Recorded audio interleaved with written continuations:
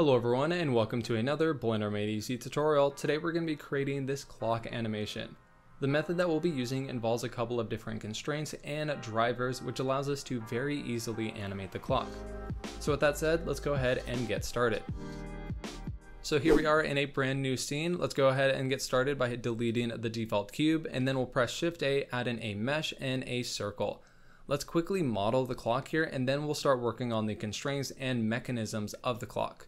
So with the circle selected, I'm going to open up the bottom window down here, set the number of vertices to 256. That's going to give us a nice smooth circle.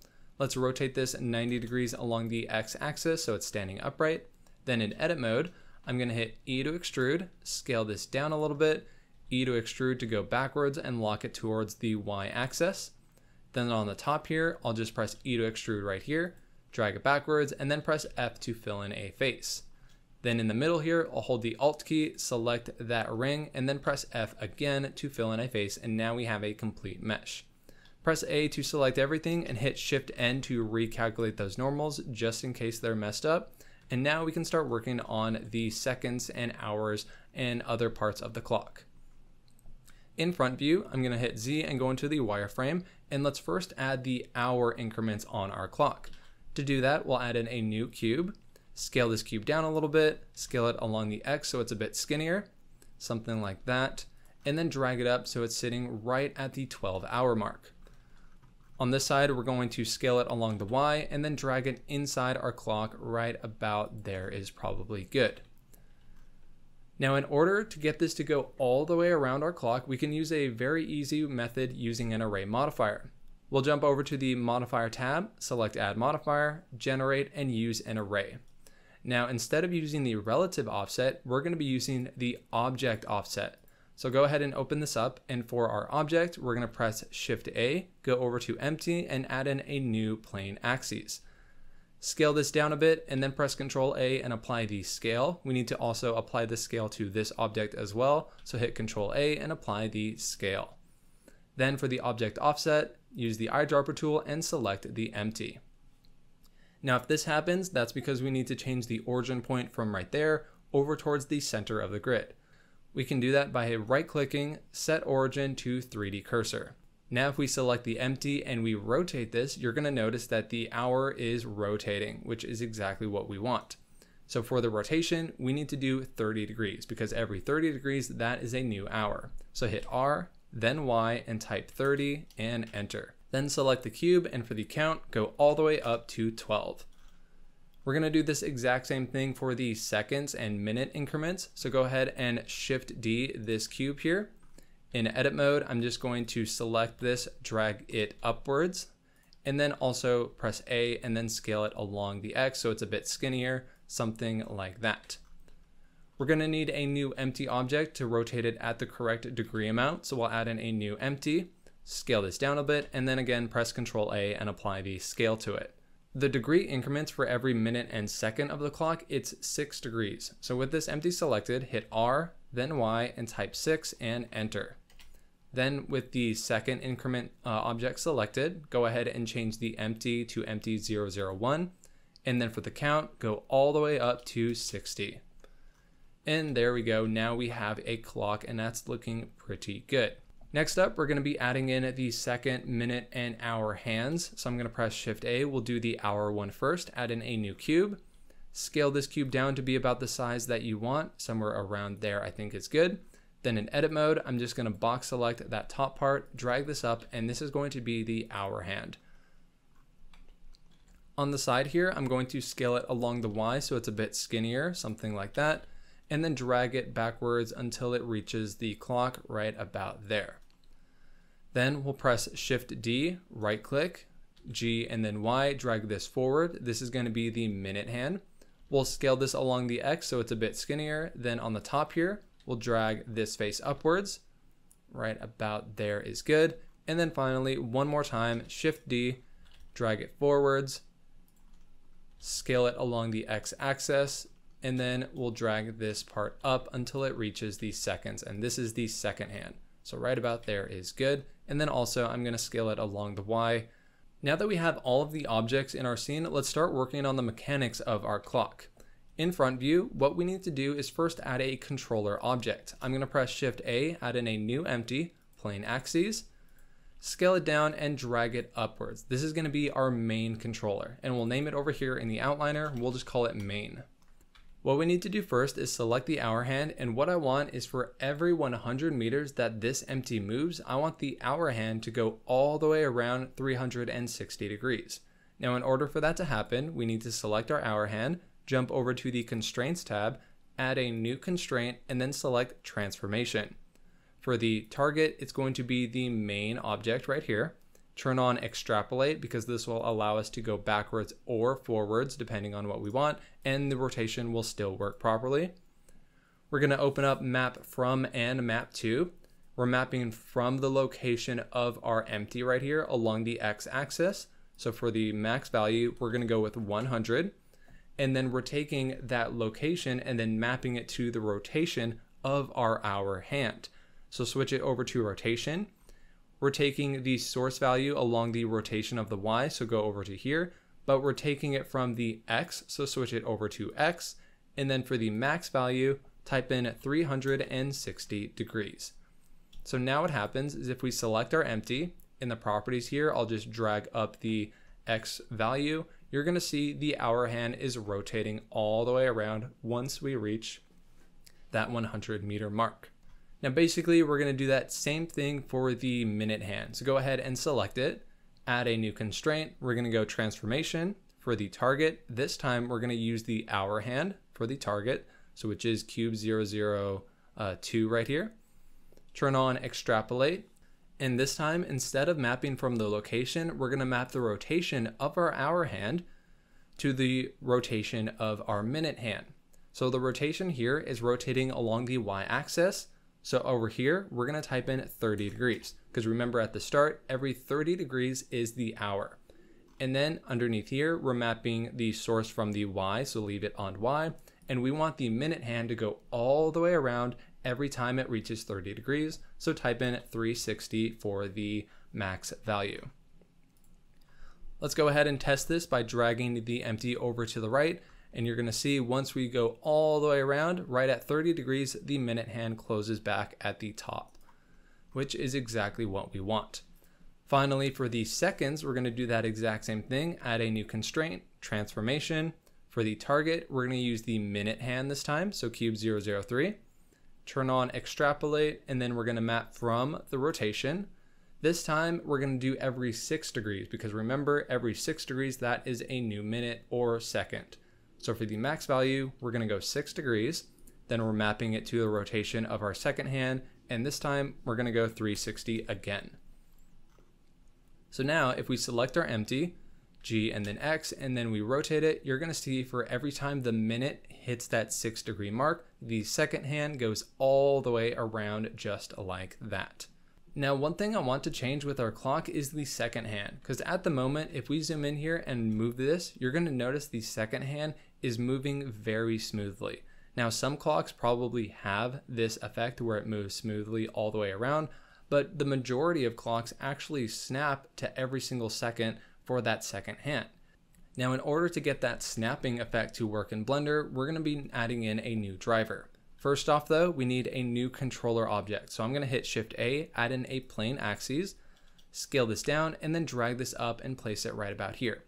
We're going to come over to the top here, and in the outliner, this is going to be the second controller. We're actually going to be deleting this transformation constraint from the second hand and applying it to the controller right here. So in order for that to happen, select the second controller, select the second hand, and then over here in the constraints tab, click on copy to selected. And now if we select our empty here, it has that exact constraint.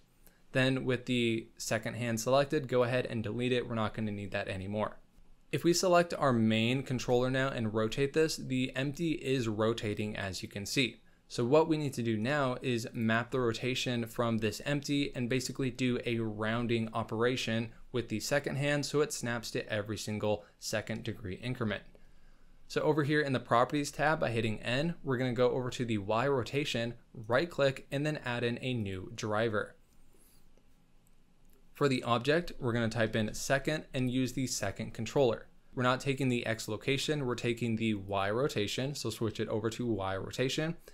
And then for the expression right here, we'll just type out the whole thing and then I'll explain kind of what's happening. So we're going to type in round, then parentheses VAR, which is the value of the rotation. We're going to divide it by radians. Radians is the value that Blender uses for rotations. It doesn't use degrees, it uses radians.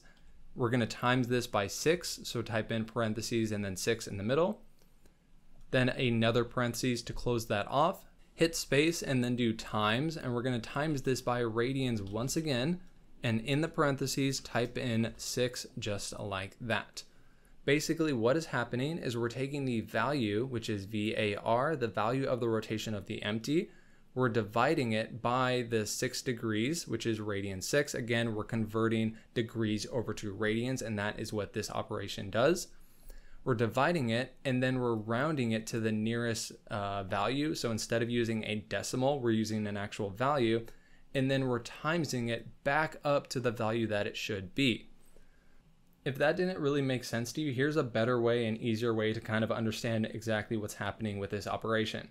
Let's say you want to snap numbers to the nearest 10, and you have a value of 27, and you want it to snap to 30 because that's the closest value. Basically, you're going to take that value of 27, divide it by 10, that's going to give you 2.7, then you're rounding it, so that will give you 3, then you're taking that 3 value and timesing it by 10 again, and that's going to give you the value of 30. And that's the exact same thing that we're doing here. Now, if we take the controller, the main controller, and press G and X, you're going to see it snaps to every single second just like that. Now that we have a working clock in our scene, let's quickly animate it using this main empty controller right here.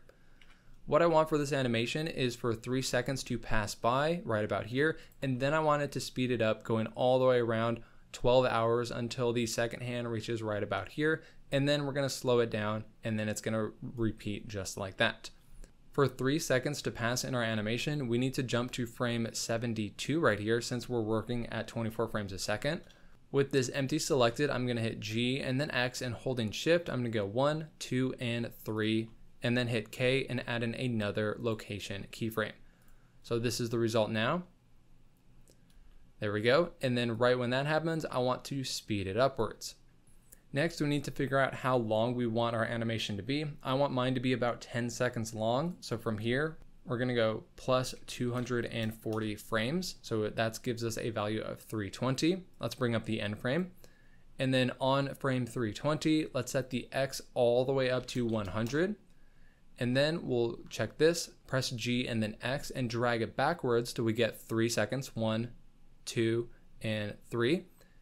Press K and then add in a location keyframe. Then with this value, we'll go plus 72. We'll set the X to exactly 100 now, and then hit K and then add in another location keyframe. If we play our animation, you're going to notice that the first second is way longer than it should be. And that's basically because the interpolation between these keyframes is on a curve, and we can fix that by opening up a new window by clicking and dragging the top right, switching it to the graph editor. We can open up this and we can actually delete everything but the X location. So go ahead and delete everything but the X. We'll select normalize so we can see exactly what we're doing. With this keyframe selected, the very first, we're going to hit S and then hit 0 to scale it down to 0. Now this should work properly. Right about 24 frames it should snap. Since it's kind of doing a rounding operation, it might be not exactly 24 frames, but now this should work a bit better. Then we'll select this handle, drag this to the right to give us a smoother transition. We'll do the same thing up top here. Select this handle, drag this to the left. That should give us a nice steep curve, and then it slows down at the end. And then finally select this keyframe right here, S0, and enter. So now this should look pretty good just like that.